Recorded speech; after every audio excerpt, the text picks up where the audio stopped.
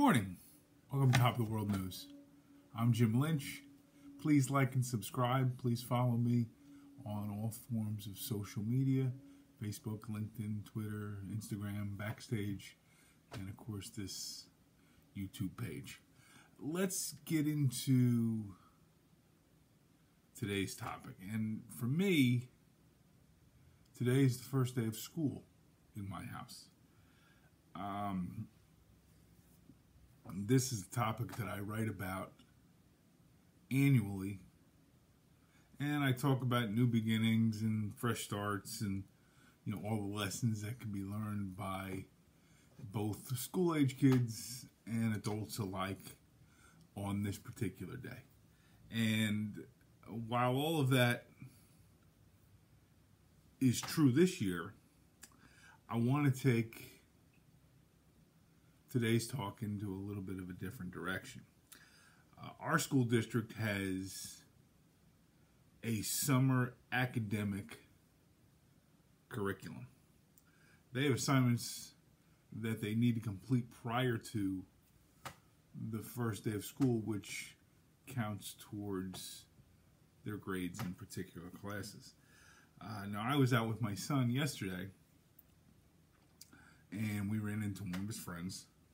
Now, keep in mind, I've been on both my sons for the last several weeks about getting their summer work done. And the typical response that I get from my oldest is, I have it handled, or something to that effect. Well, as I said, I ran into one of my son's friends yesterday, and he says to my son, "Did you complete the math packet?"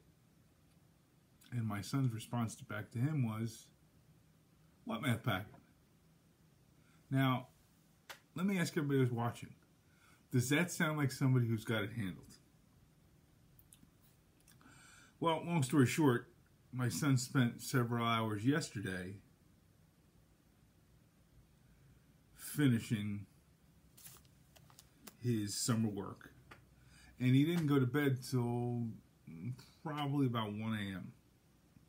on a night when he probably should have been going to bed early. All because he waited until the last possible minute to get his work completed. Now, suffice to say, I wasn't happy when I found out that his work wasn't done.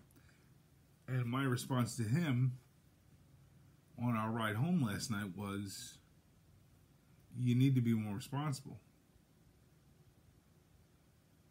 Are you expecting someone to hold your hand through your entire academic career? And he responds back, "No, I just wish I'd known that this was part of the assignment. I wish someone would have told me." And my response back to him was, "But you reasonably should have known. You weren't responsible enough to find out exactly what was going to be required of you." Now, there are so many lessons here, and life gets in our way often. No one cares. I can sum this up in 3 simple words: bullshit excuses, and pardon my language. But if you're expected to be somewhere or to do something, no one cares about your age, your experience level, your sex, your disability, your ethnic or racial orientation. Successful people meet those challenges regardless of the excuses. Now, to my son's credit, he did get his assignments done. He met that challenge. Life almost got in the way. Life almost tripped him up.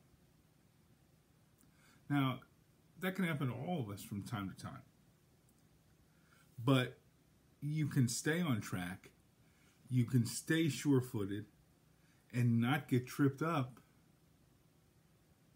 through preparation.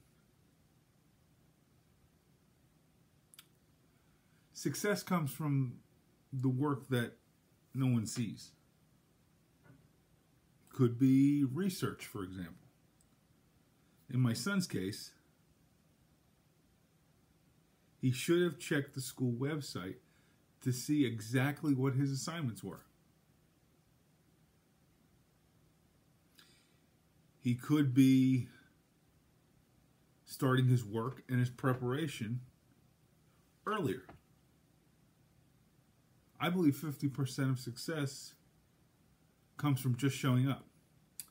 But not just showing up, but showing up ready to work.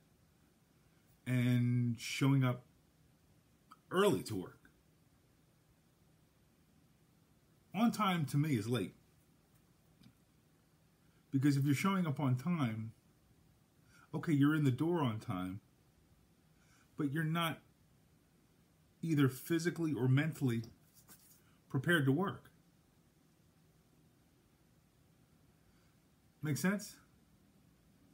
It may take you 5, 10, 15 minutes to get in that proper frame of mind. If it takes you 30 seconds, you're late.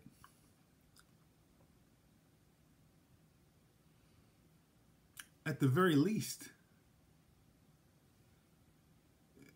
you should always strive to be 5, 10, 15 minutes early. And ready to work. That can minimize a lot of the damage that life can do.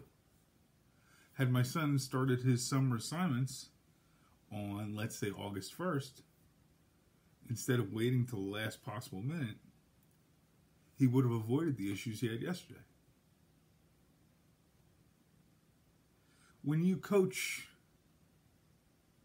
kids' sports, a lot of coaches teach a lesson: either we win or we learn. Well, I hope, for my son's sake, this experience is lesson learned. Now, as I said, something similar to this has probably happened to all of us at one point in time. Don't repeat the mistakes of the past. Learn on this first day of school. Learn from my son's mistakes. That's all for this week. We'll see you guys next week. I certainly hope this tip puts you guys on top of the world too. See you guys next week.